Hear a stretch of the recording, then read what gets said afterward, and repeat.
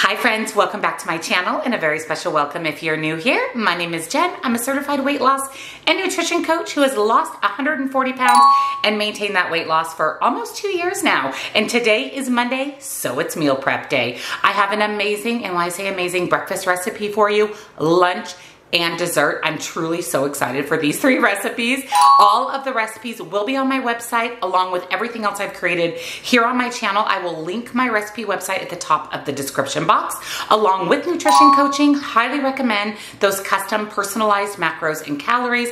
That is exactly what I calculated and followed to lose my 140 pounds as well as maintain that weight loss. I also have one-on-one coaching for questions, accountability, or to talk with me directly. Links, discounts to my favorite things, and come join our Facebook group. It's free, it's supportive, it's amazing, and we would love to have you. So let's head on into the kitchen for this week's amazing meal prep.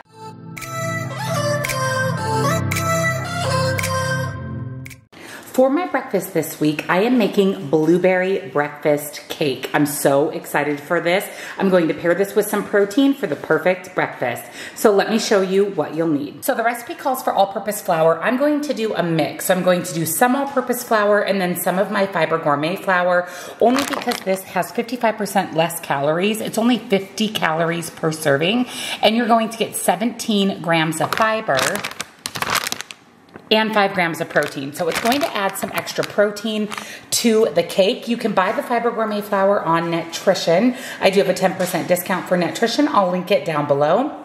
But I do like to use this flour, again, for the fiber and the protein.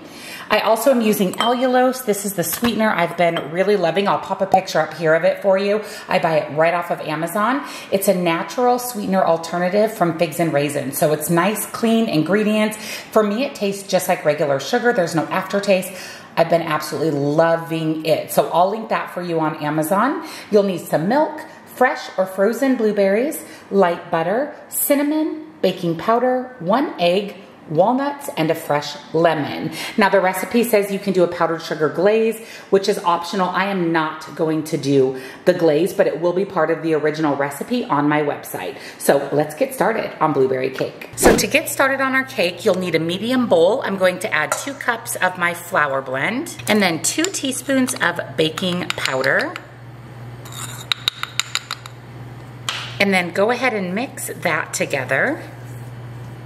And then I have 1/4 cup of light butter, cold. We're going to add that in and just kind of cut it into our flour mix. We're going to add 1 egg, 1/2 cup of milk, our sugar, which should have been added in with the dry ingredients. So it'd be the flour, baking powder, and sugar, but we'll just mix it in really, really well. Then I'm going to add some lemon zest. And we're going to mix this all together. This is a super thick batter, so we're going to gently fold in the 2 cups of blueberries. So I have my baking dish sprayed with nonstick cooking spray. Like I said, this is a really, really thick batter, so we're going to add that to our baking dish. I also have my oven preheating to 350 degrees. And then we're just going to spread this into the bottom of our baking dish. For the crumble, in a small bowl, we're going to add 1/4 cup of flour, 1/3 cup of allulose, some cinnamon, 1/4 cup finely chopped walnuts, and 3 tablespoons of light cold butter. And then I'm actually going to go in with my hands just to make sure that I have the right consistency for the crumble and just kind of mix everything together. Then we're just going to kind of spread that right on top of our cake. Our cake is going into a 350 degree oven for about 40 to 45 minutes or until it's cooked through. So I just pulled the blueberry breakfast cake out of the oven. I mean, how amazing does this look? Like I said, I plan on pairing this with some type of protein. I have my chicken maple sausage patties from Applegate Farms. I have some turkey bacon. I could do cottage cheese, yogurt. I have lots of options, but this is going to be the perfect breakfast. This would also be a really good snack or dessert. So I'll go ahead and put all the information here on the screen for you.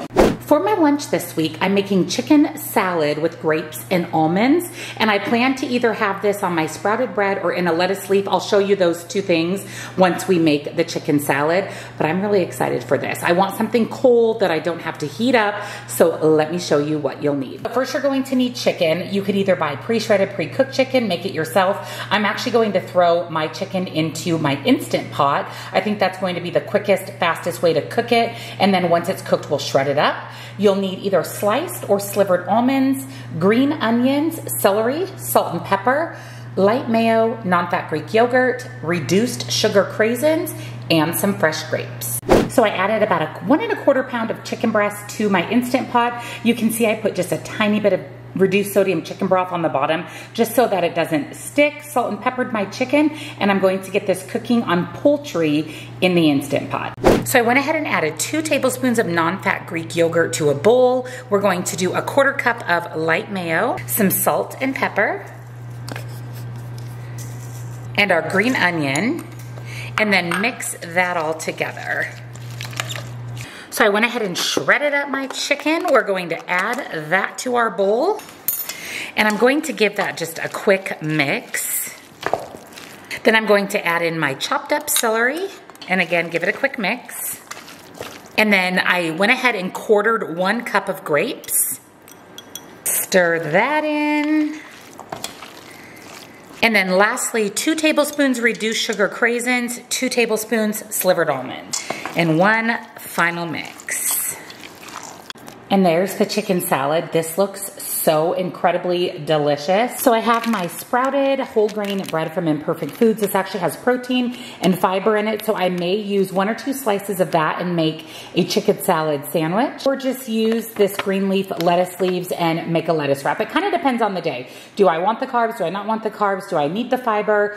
Do I need the protein? We'll just kind of see what I'm feeling, but I have the option of a lettuce wrap chicken salad sandwich or an actual chicken salad sandwich. You could also put it into a tortilla, and that would be like a wrap. So whatever your preference is. So I'll go ahead and put points, calories, macros here on the screen for you. So for my dessert this week, I'm making a healthy spin on peach cobbler. I'm so excited for this. I've been loving peaches this summer, and I love any kind of crumble or cobbler. So let me show you what you'll need. You're going to need all-purpose flour, cinnamon. Again, I'm using allulose as my sweetener. Again, it's linked down below on Amazon for you. Yellow cornmeal, milk of your choice, light butter, baking soda. I'm going to zest the rest of this lemon and use the juice of it. Salt, and then 2 pounds of fresh peaches, or you can use frozen peaches. So the first thing we're going to do is chop up our peaches. It said to peel them. I don't want them peeled, so I left the peel on. That's totally up to you. But again, this is 2 pounds of fresh peaches. And then we're adding 2 tablespoons of flour, 1/4 cup of allulose, cinnamon, and like I said, I'm going to go ahead and zest the rest of this lemon. And then we're gonna gently stir to coat. And then into a large bowl, we're going to add 3/4 cup of flour, 1/4 cup of allulose, 1/4 cup of cornmeal, 1 teaspoon baking soda, and a pinch of salt. And then go ahead and mix all of that together. And then to our dry mixture, we're adding 1/2 cup of milk, 4 tablespoons of melted butter, and then we're going to squeeze in the lemon. And then stir all of that together. We're going to add our fresh peaches to the bottom of a pie dish. And then we're going to take the batter and just kind of drop it on top of the peaches. And then I'm just going to sprinkle it with just a tiny bit of just regular sugar. It's going into a 375-degree oven for about 30 to 35 minutes. You just want that crumble topping cooked through. So the peach cobbler is out of the oven. This looks so good. It looks like a little cake on top. I don't want to dig into it yet. I want to allow it to cool, but all of those peaches should be nice and caramelized on the bottom. I'll go ahead, of course, and put all the information here on the screen for you. Story goes, little hope but bigger dreams. They try to bring a sucker down, singing louder than the crowd. Thank you for joining me for this week's meal prep. I hope you are as excited about these 3 recipes as I am. I cannot wait to have these all week. Don't forget, I will have my recipe website at the top of the description box. That's where you'll find these recipes, as well as nutrition coaching, links and discounts to my favorite things, and of course my free Facebook group. Again, come and join us. We would love to have you. Happy Monday, friends. Here's to an amazing, successful week, and I'll see you next time.